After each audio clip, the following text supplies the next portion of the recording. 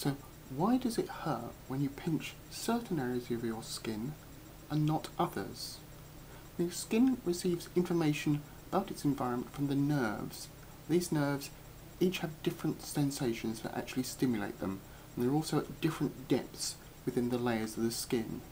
And also the skin can have much different concentrations of these nerves. And finally, the skin is actually thicker in some parts of your body than in others. Skin can actually be broken down into several different layers. There's the epidermis, which is basically the outer coating. There's the dermis, which is where the nerve endings, also things like sweat glands, hair follicles, some blood and lymph vessels are also located.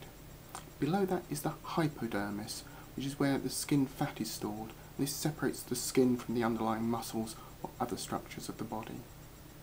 Now, reaching through the layers of the skin, what are called free nerve endings, which spread through the skin like the branches of a tree. They terminate in receptors, which can feel sensations of touch, pressure, temperature, and pain. As said earlier, the key to the sensitivity of the different areas of the skin depends upon how many of each type of nerve ending you have in a particular area of the skin and how deep they are within the skin. Now, areas like your fingertips, where being able to identify factors about your environment, say like whether a fruit is ripe or if food is too hot to safely eat, good sense of touch is key to how your fingers operate. It means that fingers have to have a greater concentration of these nerve endings than almost any other part of your body. Compare that to areas like your elbow, which has to combine flexibility, supporting your weight, and yet still be able to respond to some sensations.